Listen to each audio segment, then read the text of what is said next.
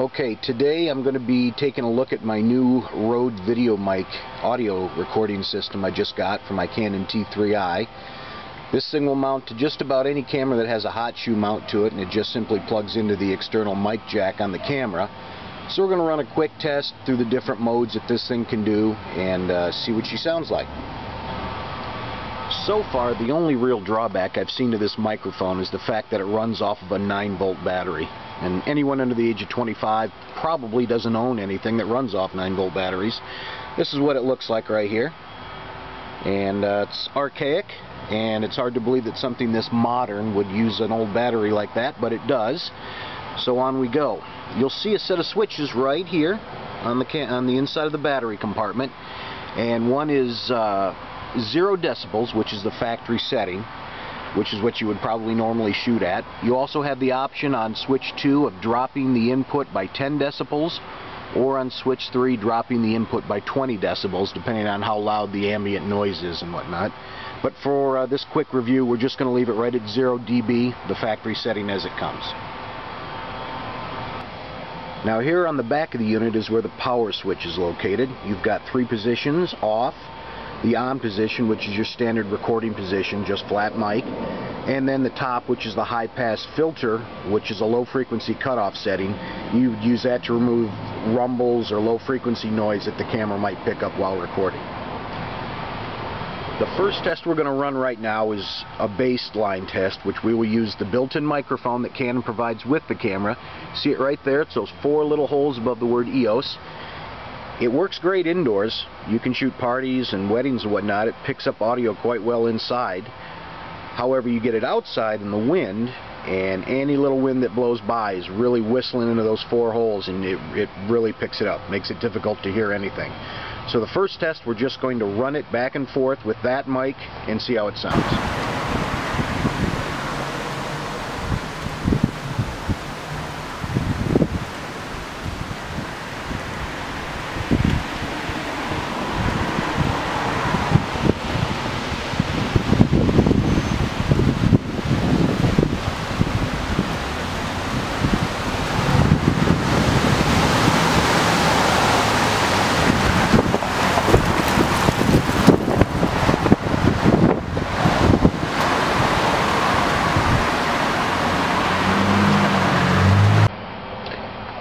The second test we're going to run is with the Rode mic system mounted on the camera. You can see where it plugs right here into the internal jack on the camera itself. We took the foam windscreen off, so you've got the microphone itself just exposed. It kind of looks like a shotgun mic, but this is an omnidirectional mic. It picks up off the front here, as well as along these serrations along the side. So it does a pretty good job of picking audio up 360 degrees, although it does an excellent job, I think, of picking up audio straight ahead at distances much greater than the built-in microphone could do. So the first pass with this, in this setup, we're going to do on the standard setting. Then we're going to do the same pass again in the high-pass filter setting to see what it sounds like.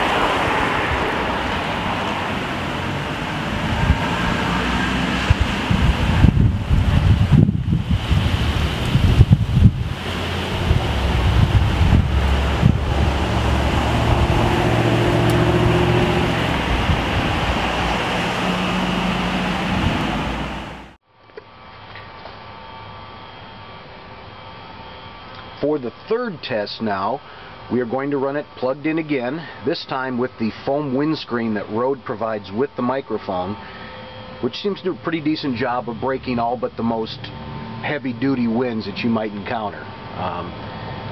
Shot an outdoor wedding with it, with this foam pad on, it seemed to work fantastic. So again, the first pass is going to be in the standard on position, and the second pass right afterward will be in the high pass filter mode to see if we can tell a difference.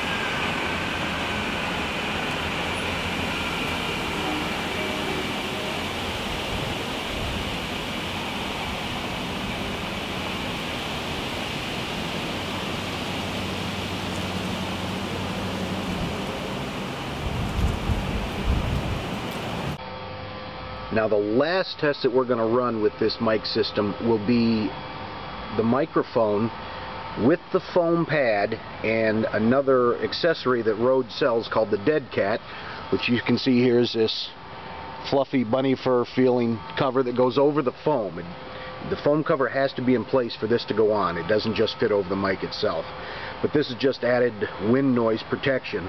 So again, the first pass with this will be in the standard on position, and then we will run it again in the high pass filter position and see if we can notice a difference between that and just having the foam windscreen on by itself.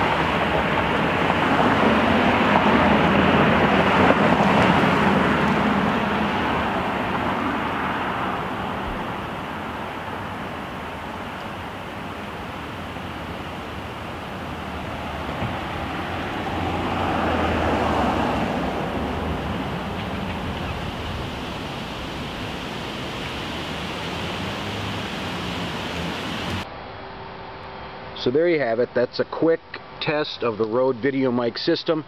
Nothing fancy. I'm still learning everything. I don't really know what I'm doing yet either. All I did was take the audio from the camera and the audio from the microphone, input it into my computer. I did not alter it in any way. What you're hearing is simply the way the microphones recorded it and put it out there. So I know there's mixing and whatnot that can be done with the audio, blending and all those sorts of things, but I'm lucky I'm smart enough to hook the microphone to the camera at this point. So we haven't messed with anything other than that. So hopefully this helps somebody out in deciding whether or not to buy one of these systems. I think it's great. It seems to work for me. I've shot 2 weddings using it so far, and I've had nothing but good things to say about it. So hope this helps, and we'll talk to you next time.